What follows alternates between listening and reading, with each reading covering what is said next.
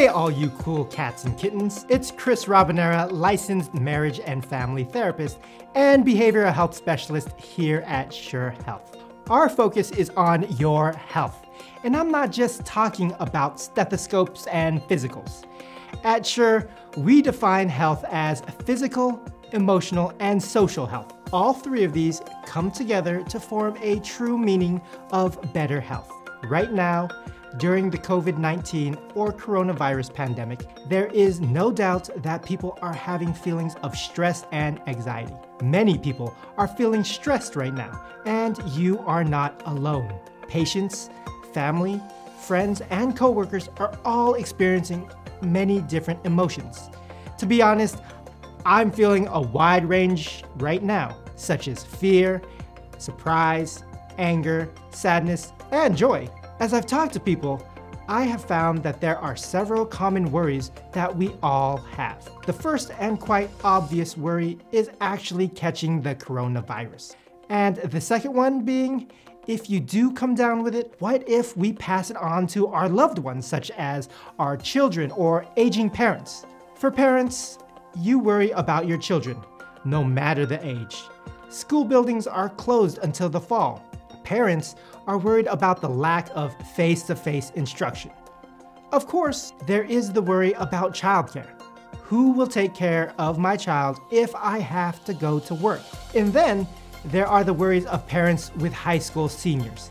Feelings of sadness, grief, and frustration because they are missing out on many memorable moments such as prom and graduation. People are also extremely stressed about work and finances. Many have had their hours cut, been laid off, furloughed, told to take time off, or even lost their job. Without being able to work and no money coming in, there is intense pressure to pay bills, keep a roof over their head, and have food on the table. And then there is the worry about the unknown. What is the lasting effect of the coronavirus? Will we ever return back to normal? These are all valid concerns and worries to have. Many people feel similar to the way you do. You are not alone. We don't know how long this pandemic will last. It's hard to predict the outcomes, but we can and need to focus on the here and now. We need to take this moment by moment. We don't know what this will look like tomorrow or in a week, and let alone in a month.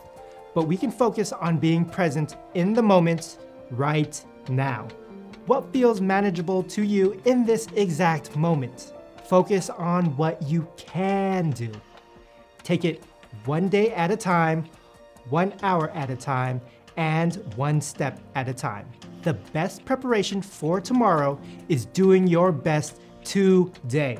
Speaking of focus, another tip that I have for you is to limit your media as well as your social media to a maximum of 1 hour per day, preferably in the morning. Too close to bedtime, and people just think it over and over and over throughout the night, and it prevents them from getting a good night's sleep. Everything you see and hear on the news or on Facebook is coronavirus this, COVID-19 that, the latest number of cases and deaths in the country. It's in your face all the time. You can get all of this information within a single hour. Limit your exposure to all types of media. Instead, look for the good in the world. There are many people who are putting themselves at risk every day, like those in healthcare or other essential workers. There are many good deeds that are taking place every single day. Neighbors are looking out for each other. Communities are coming together, and people are slowing down and realizing all that they have in their lives. There is still so much good in the world. You can also look for the humor in each day. We need something to counterbalance this heaviness.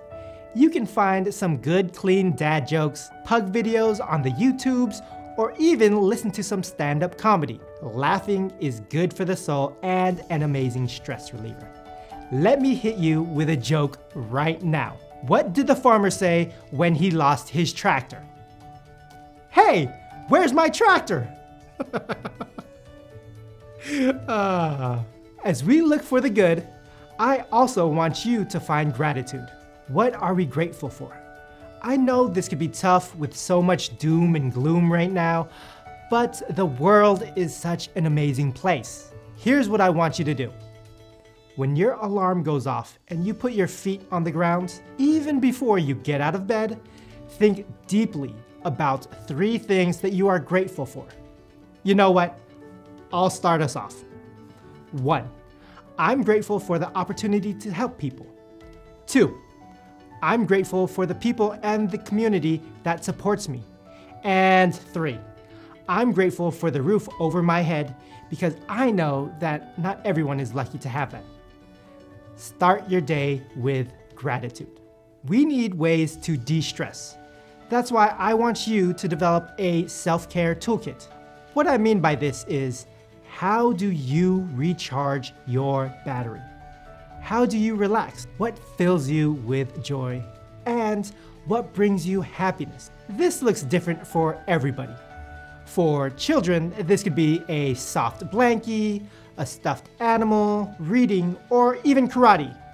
For adults, this could be cranking up the music, exercising and hitting the weights, dancing, cleaning, maybe even dancing while cleaning, watching a movie, cooking, or binge watching all 7 episodes of Tiger King on Netflix. I could go on, and you probably could too. Personally, when I'm feeling stressed and worried, if I have 5 minutes, I write everything and anything that's on my mind at that moment. I just write and write until my time is up. If I have an hour, I'm going to hit some weights. I'm looking to get buff and chase that pump. After all, I do suffer from what they call scoliosis. As you can tell, your self-care toolkit should be very personalized, so be sure to make it your own. With the orders, regulations, and guidelines changing day by day during this shutdown, our daily routine gets ruined. Raise your hand if yesterday you stayed in your pajamas all day. Don't be ashamed. The government is basically telling you to do exactly that.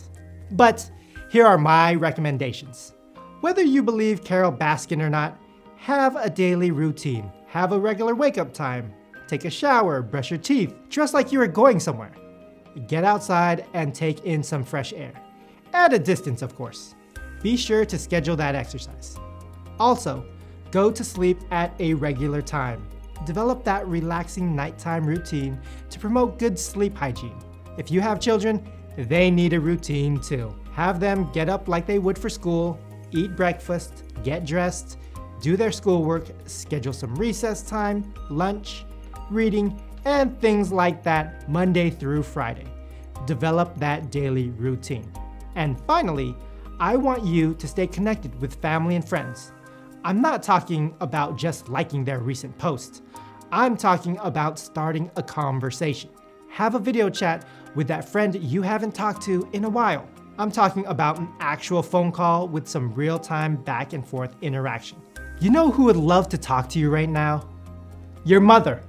Pick up the phone and give her a call. Use the technology that we have today and stay connected. Did you know that this thing could even make phone calls? You'll never know whose day you'll brighten when you reach out to them. Now is the time to connect with the people in your household.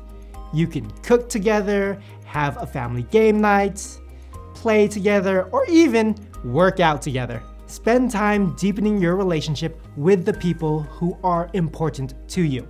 If you've made it this far in the video, I know we covered a lot, but I want you to take these tips and tricks and make them your new normal. Focus on living in the present moment. Limit your time watching the news and being on social media. Look for the good in the world and go watch a few dog and cat videos. Find that gratitude. Develop your self-care toolkit and use it when you need to. Build that daily routine. And be sure to stay connected with family and friends. The new normal is what you make it.